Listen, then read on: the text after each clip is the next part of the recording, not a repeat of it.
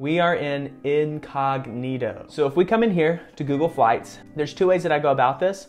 First off, I'm open to different dates, different locations. I just kind of want to explore. I'm curious, where even could I travel? So if you just open this, you can even zoom in to different parts of the world.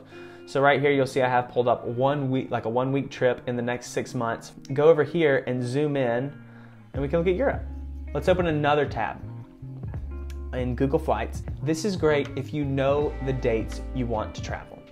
So you want to go to Europe for Thanksgiving. Instead of putting a location in the where to part, I'm just gonna hit search. You can see for these particular dates how much it would cost to fly to different locations.